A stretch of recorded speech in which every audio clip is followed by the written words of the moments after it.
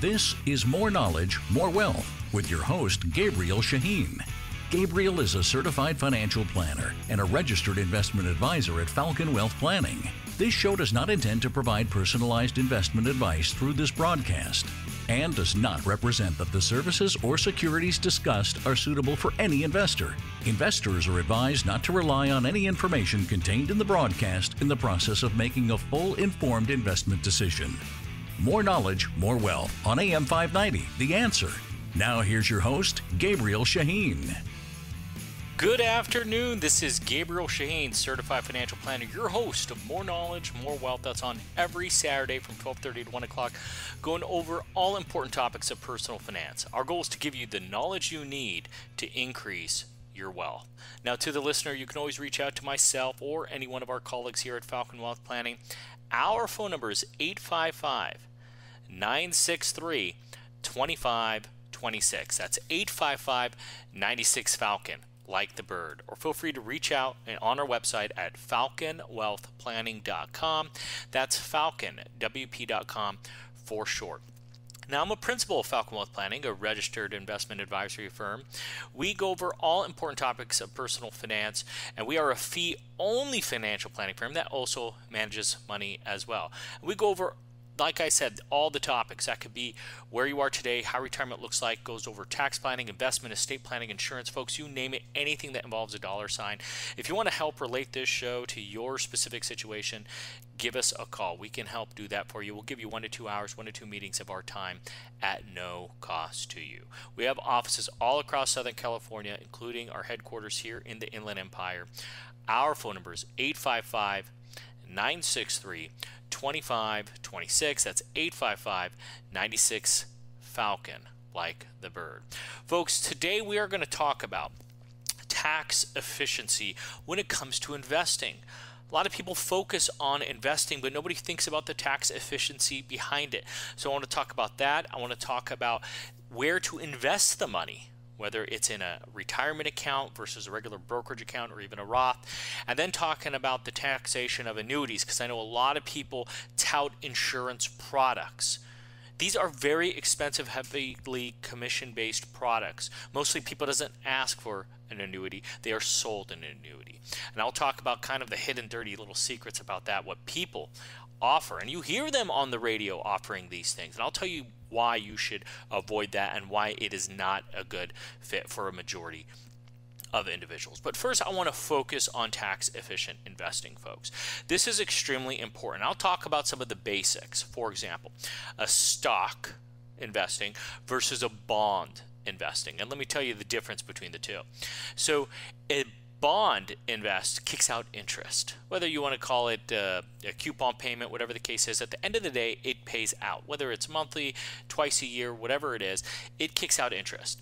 Now, the thing with that interest that it kicks out, it is taxed at your ordinary income rates, which is the normal brackets we see today, which is 10%, 12, 22, 24, 32, 35, and the top bracket of 37%. Now, that doesn't include the 3.8% surtax on top of that, depending on your income levels.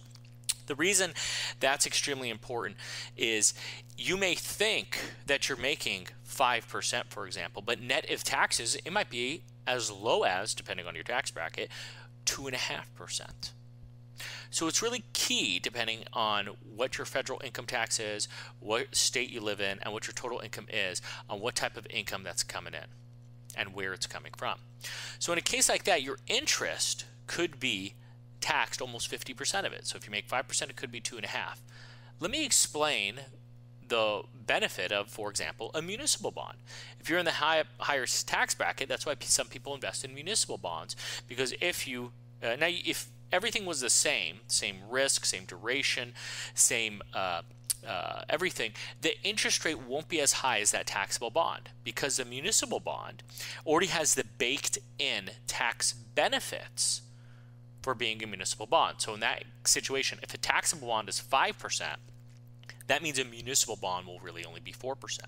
But depending on your tax situation, it may make sense to do the municipal bond, because like we said earlier, depending on your tax bracket, if you're in a high tax bracket, that 5% bond might only net you out 2.5%. So I'd rather do the 4% tax-free. So don't always just look at the interest. You have to look at what's called the tax equivalent yield. Now let's say it's reversed. Let's say you're in a super low tax bracket. All right, it's tax-free municipal, sound attractive, no better word for it, but sexy. Who wouldn't want a tax-free investment? Now, if you're in a low tax bracket, let's say a very low tax bracket, between federal and state, it's 10%. The reason that's important is because let's say you have a 5% taxable bond. Well, you may net out after taxes, assuming between federal and state is 10%, you may net out 4.5% of the 5 tax-free, or from an after-tax basis. So even if you pay taxes on 5%, you still keep 4.5% of what you made. So I would rather do the taxable bond versus the 4% tax-free bond. Yet again, you have to understand your tax situation. And unfortunately, I see people making these recommendations to you without ever even looked at your tax situation. It's absolutely madness when I see this. I see it all the time. What do they say? Please consult with your tax advisor. And it's very important that you understand where that plays a piece in your overall situation as well. So yes, there are tax efficiencies on the bond side, but there's also tax efficiency on the stock side. There are differences of qualified versus non-qualified, or we'll call it ordinary dividends. By the way, folks, if you're just joining us, you're listening to myself, Gabriel Shahin, certified financial planner, your host of More Knowledge, More Wealth, here on every weekend talking about all important topics of personal finance. And today we're just talking about the simplicity of tax-efficient investing. And when you take a look on the bond side, the two different types between taxable and non-taxable interest, and on the stock side of qualified versus ordinary dividends, it is very important on what you choose to invest in and how you invest in it. Because a qualified dividend has a better tax treatment than an ordinary. Well, now what's ordinary? Ordinary dividend is taxed just like interest, whether it's in your bank account, your CD, or the bonds that we talked earlier on, the taxable bonds.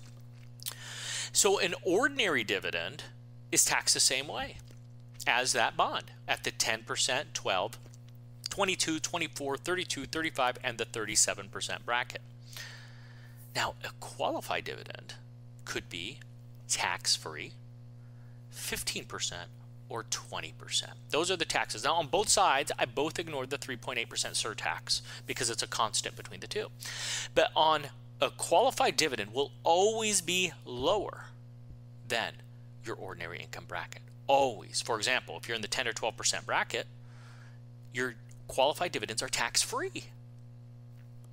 Let's say you're higher than that, it would be at 15. If you're at 22 or 24, it could be at 15. If you're at the highest bracket at 37, you'll be at 20% in the qualified rate. So it's always lower. So this is where it's extremely important, because I see people mess this up every single time.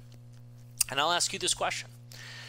If you had $1 million and $500,000 was in the taxable account, your brokerage, we'll call it, non-retirement account, and $500,000 was in your retirement account, your IRA, we'll call it, where would you invest stocks, assuming you wanted to invest half in stocks, half in bonds? So 500,000 in stocks and 500 in bonds. Where would you want to invest the stock? Would you want to invest it in the retirement accounts, the tax deferred, or the brokerage accounts, the after-tax non-retirement money? What would you choose? The answer, the right answer, not an opinion, the factual right answer. And there's like 11 plus reasons why this is the factual right answer, is you will always want stocks in the non-retirement, the brokerage, the after-tax account. Always. Why? Well, because let's just do simplicity here. Let's say you had $1 million, okay? And you had $1 million in the IRA versus a brokerage account. Where would you rather have it? Some might say retirement account. Really? You've never paid taxes on that IRA, tax-deferred retirement account. So when you take out $1 million, you're going to owe $500,000 in taxes. Versus if you have it in a brokerage account, you have $1 million there, you take it out, you only pay taxes on the growth. Heck, the best account of everything, I would rather have $900,000 in a Roth. A Roth, you could take out $900,000 and pay no taxes on the federal and state level. It makes all the sense in the world to have your money up there in the Roth, tax-free. So because we would rather have more money in the brokerage account because it's after-tax money, and oh, by the way, the growth is tax-preferred tax treatment if you held on to it for over a year. It's subject to long-term capital gains, which, oh, by the way, is the same taxation as qualified dividends, which, remember, is always a lower rate than your retirement account. So it's not only more tax beneficial, right? Because qualified dividends are a lower rate. And in the retirement account, who cares? Because you only pay taxes in the retirement account when, guys? When you take the money out. And it's at a higher rate. So that is another reason why you want your stocks in the brokerage account. You want to know something else? Well, let's ask you a question. What historically makes more money, stocks or bonds? Folks, that is not a trick question. Stocks historically make more money than bonds. Should be like that for the foreseeable future. Even if the stock market drops and bond goes up, the average over 10 plus years is stocks do better than bonds, let alone when you stretch it out for 20, 30 years. Granted, past performance has no guarantee on future results. Anything on the contrary is disallowed from this industry. But because we know stocks over time make more than bonds for the most part, wouldn't you rather have more money, as we said earlier, in the brokerage account? So wouldn't you rather have stocks in the brokerage account versus bonds in the retirement account? Or versus stocks in the retirement account? You would rather have bonds in the retirement account. Also, another reason. There's more reasons which I'll go over a little bit later. The stocks that grow more versus the bonds. Remember, there's two types of bonds. There is taxable and non-taxable municipals.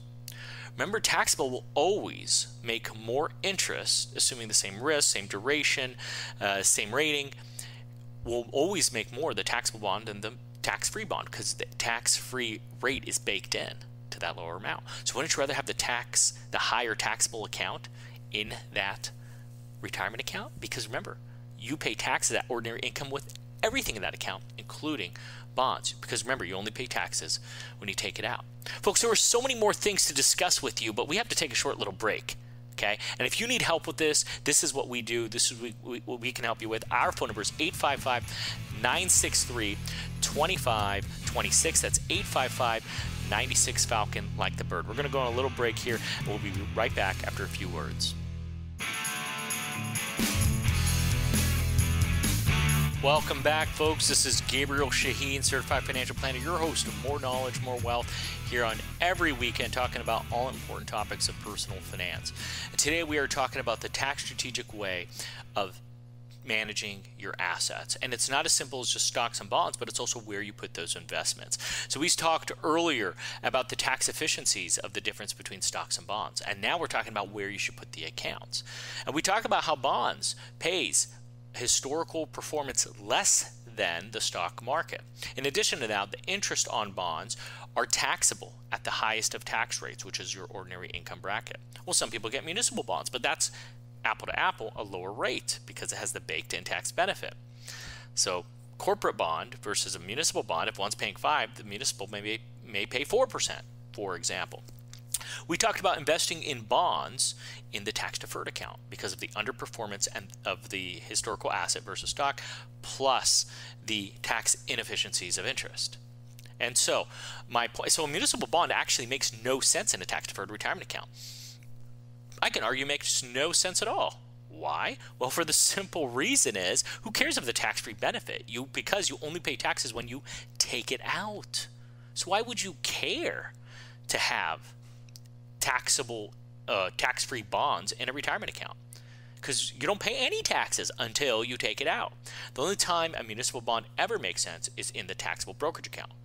But remember, my point that I'm saying is, why would you have bonds in a brokerage account versus an IRA account? I would probably, depending on your situation, and going back to my original example, if you had $500,000 in a brokerage, taxable, non-retirement account, and $500,000 in a retirement account, tax-deferred IRA, for example, and you wanted to invest $500,000 in stocks, have $500,000 bonds, in that specific situation, I would always recommend to put $500,000 in stock in the taxable brokerage versus the $500,000 that would be necessary in that example to put it into the IRA account. Folks, if you need help with that, if you're understanding it but want to see if you are a good candidate to make sure you could do tax location investing, we can help, folks. This is what we specialize in. This is what we do on a daily basis. It's extremely important to do these types of asset location. Vanguard came out with a study called Advisor Alpha that shows this can enhance your portfolio by almost 0.5% by putting the right assets in the right tools for tax efficiency reasons. Most advisors don't do it. It's too complicated to do it. And remember, most advisors have never even looked at your tax return. So it's extremely important to understand the benefits of investing properly and looking at your overall tax situation. Because depending on how much you have, this could save you thousands, tens of thousands, if not more than that, depending on how much you have in tax savings. Because people are doing it wrong. They put the money in the wrong pools. They're putting stocks in the IRA and bonds in the brokerage account. On top of that, it's municipal bonds, which municipal bonds pays lower interest than corporate bonds. Makes no sense. I would rather get the higher interest rate, put it into the retirement account, because that pays a higher interest and you don't pay taxes on it anyway, unlike the brokerage, because you pay taxes in IRA, remember, when you take it out. So if you get an average rate of return of 4% on the retirement accounts and a return of 10% on the stocks and the brokerage account, you are getting that average 7% rate of return between the two, but you are strategically getting the 10% growth in the more tax efficient account because of the qualified dividends that stocks pay out, plus the long-term capital gains on stock are always a lower tax rate than IRAs. Folks, that's a lot of information to go over with you. Another benefit is step up in cost basis. If God forbid you or your spouse passes away, the remaining spouse or the beneficiaries get a step up in cost basis. And what typically goes higher over time, stocks or bonds. Bonds kicks out interest. They don't really appreciate that much or depreciate that much. Of course, we understand price sensitivity and interest rates, but relatively speaking, they're not as volatile as stocks. So, and it goes up more, the stocks over bonds. So it's even for estate planning a more efficient reason to keep stocks in that brokerage account. Okay. Also, it could be a great gifting strategy because we know it appreciates. You can use that for gifting as well. Appreciated stocks where you still get the write-off for it. So this could also, you get the write-off for the full amount you gift. If you bought an investment for $1,000, it grew to $5,000, you still get the write-off of $5,000. But you avoided the capital gain on the $4,000 because the charities don't pay that. So folks, there are multiple reasons it makes sense to do this. Okay, we heavily recommend that you consult with the tax advisor and your financial advisor. But wait, financial advisors are not allowed to be tax advisors. Well, here at Falcon Wealth Planning, we are. Give us a call. We'll be happy to help. Our phone number is 855-963-2526. That's 855-96-FALCON, like the bird. Or visit our website at falconwealthplanning.com. That's falconwp.com for short. We'll be happy to put together a personal financial assessment for you to help relate this show to your specific situation. By the way, folks, if you're just joining us, you're listening to Gabriel Shahin, Certified Financial Planner, your host of More Knowledge, More Wealth here on every weekend, talking about all important topics of personal finance, folks. And our goal is to help, from a strategic point of view, save money, because the more knowledge you have, the more wealth you'll truly attain. And looking at that, where advisors are trying to help you build wealth, sadly, a lot of our industry, they're self-serving advisors. What does that mean? They think about themselves and their paychecks before they think about you. And that makes sense, because if they're working for a broker-dealer, they're working for the broker-dealer. They're not independent registered investment advisors like here at Falcon Wealth Planning. We are fee-only RIA, registered investment advisor, and we focus client first. We are not allowed to get paid from any third party except from our clients directly. That's it. Versus other places, if they're selling you a mutual fund, they can get paid from the mutual fund company and their broker-dealer off commissions. And sometimes they have spiffs. Hey, you put $10 million in this fund, we'll give you an extra trip or extra money. So they have to also fit certain categories for certain things. Hey, you have to sell this much in stock commissions, this one in bond commissions, this one in mutual funds, this one in insurance products, this one's in annuities. And then each company will also say, hey, if you sell my annuity, I'll give you even more money. Folks, if that's not a conflict of interest, I don't know what is. And unfortunately, a lot of the industry is like that, especially in the broker-dealer world, sadly. How do you know if they're like that? Ask your advisor, do you hold a Series 7? That license alone allows you to receive commissions. Here at Falcon Wealth Planning, we all have CFPs. We are all certified financial planners, our advisors. We are not allowed to make commissions at all. Which leads me to the annuity conversation. A lot of advisors are pitching these annuities to clients. We see them all the time. They normally come too late. I ask people with annuities, would you do it again? I don't think I've ever had somebody say yes. Most of the time they said absolutely not. I don't like these things. I don't know how they work. Why? Because they are sold to you. And the worst thing about this industry is you have some advisors out there that are saying, oh no, you don't pay me anything, because that's the elephant in the room, right? How do you pay these individuals? Oh, you don't pay me. The insurance company pays me. Are you kidding me? Give me a break. How is that legal? That is so wrong. They are getting paid a commission from the product they are selling you that goes to the brokerage house, that goes to them. Are you kidding me? So you believe there's no cost to it? How about they're just transparent and tell you they're making a 5, 7, 10, up to 20% commission depending on what they're selling you? How about they just be honest with you? You want to know what the commission is? Look what the surrender fee is the second you put your money in there. If you put in $100,000 and then if you want to take your money out, you only get $80,000, now you know it's a 20% commission. That's crazy. And you see a lot of this at free dinner seminars, folks. That's why we always recommend to get a second opinion. There's no reason not to, literally. Because the person, you're getting a biased opinion of somebody that only gets paid if you buy it. Think about that. You don't want advice for someone that only gets incentivized if you buy it. Get advice from other people. We heavily recommend it. Folks, if you need help with that, if you're looking for that second opinion, we are charging nothing for 1 to 2 hours of our time to help point you in the right direction. Whether you're a good fit for us or not, we want to cast a strong net out there of being one of the good guys in this industry and a trusted resource you can go to. Our phone number is 855-963-2526. That's 855-96-FALCON, like the bird. Would be happy to put this together for you and point you in the right direction. Annuities, by the way, going back to that, because I promised I'll talk about the tax inefficiency, is number one, they're taxed at ordinary income rates. If you have money in a brokerage account, it makes no sense to have money in an annuity there. Okay? Because you are being taxed at the highest of rates, plus upon passing, there's no step up in cost basis.